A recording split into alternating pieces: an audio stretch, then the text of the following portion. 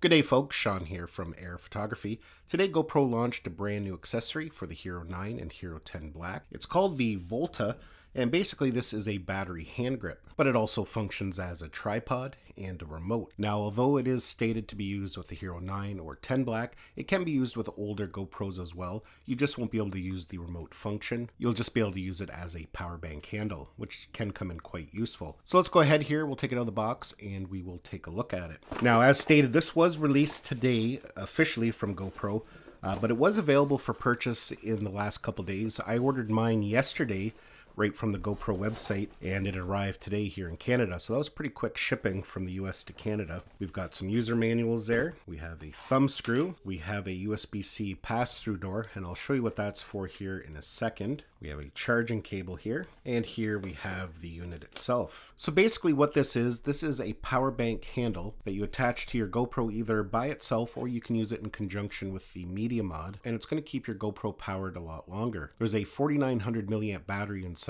GoPro claims you can film for over 4 hours when filming at 5.3K at 30 frames per second. You can see we have a power cord that's built right into it. That plugs into the back or the side of the GoPro, depending on how you have it mounted. Right below that, we have a USB-C charging port. There's also some controls here on the front that can connect to your GoPro Hero 9 Black or Hero 10 Black. We have a record button. We have a battery power indicator. When we press that, you can see it'll light up and show us how much power is left in it. And it'll also show us what mode we're in. We have a Bluetooth button beside that for connecting it to the GoPro. And at the bottom here, we have a mode button for changing the various modes. At the top, we have a finger mount that we connect the GoPro to. And this actually swivels depending on how you want your GoPro orientated. On the other side here, we have another finger mount that's tucked away.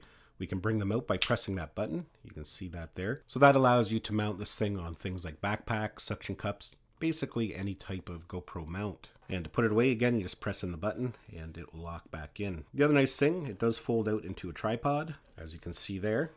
So that's good if you want to set it down to capture a time lapse, or if you're going to be doing some vlogging and you just want to set the camera down and face yourself. It'll work definitely well for that. So let's go ahead here and we're going to hook our GoPro to it and we'll test it out. Now there is one important thing you need to be aware of, that there was a firmware update released yesterday for the Hero 10 Black version 1.4, I believe. Now that firmware update fixes a few bugs, but it also makes the Hero 10 Black compatible with the Volta. Again, if you have the Hero 9 Black, there's a firmware update that you'll need to download as well. So to use it correctly, we're going to take the door off, and the reason being is we're going to attach the pass-through door that they include. And what this does, it allows you to plug your GoPro in and it will still remain weatherproof. There's a rubber seal inside there that will help seal it. Now it's not waterproof anymore, you can't go underwater with this unit, but if you get some rain on it, some moisture, or perhaps some mud, that won't damage it as it is weatherproof. So then we're just going to attach the GoPro like we normally would, and then we'll plug in the power cable. And just like that there, you can see it's actually charging up the GoPro as we speak. So as mentioned, as you can see, we have all the controls conveniently at our fingertips. And depending on whether you're filming stuff out in front of you, or if you're going to be vlogging, you can see you can spin it around and still have full control of the buttons. So I'm going to power it on here and we'll see what we need to do to get it connected. As you can see there, it's already updating the Volta. I haven't done any connections, so it must connect it through the cable here. And right away you can see that popped up without me doing anything. It's asking us to set up a Bluetooth connection, and that way we can use this as a wireless remote, because you can disconnect your GoPro and have it mounted elsewhere and use this as a remote up to 98 feet. As you can see, we can flip through the different modes. We can stop and start recording. So you can see we have the camera disconnected, and as mentioned, you can now use this as a remote. As you can see here, we can switch through the different modes and we can stop and start recording or take a photo. As mentioned, it is fully compatible with the media mod.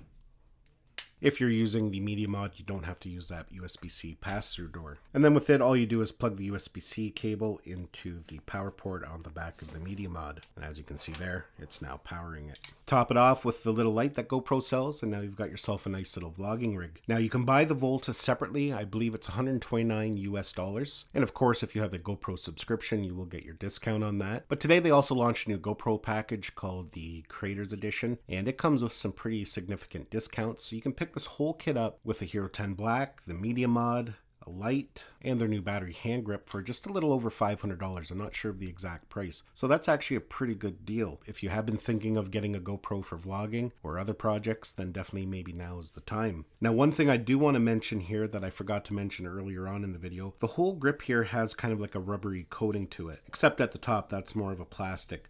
But that whole grip there is very rubbery, so you can get a nice grip on it. It's not going to slip out of your hands. A setup like this would be perfect for vloggers or any application where you just want to get some extended recording time. As mentioned, with that extra GoPro mount that folds out, you can mount this on a suction cup in your car if you're going to be doing any kind of drive lapses, mount it on a backpack if you're doing some hiking. You can even mount this right on something like a motorcycle or a mountain bike if you just want some extra recording time, and still have a unit that's going to be weatherproof. Might be a good option for those who like to create star lapses or night lapses overnight, because you could mount that directly right on a tripod, and that should feed it sufficient power to get through the night. And then of course you have the bonus of it being weatherproof, so if you do get a little bit of a rain overnight or a heavy dew, it's not going to damage the internal components. Well folks, that's basically it for this video. Hopefully you enjoyed it and got some value out of it. Give it a thumbs up if you did. It's always greatly appreciated. Don't forget to subscribe to my channel so you don't miss any of our upcoming videos, and we'll see you in the next one.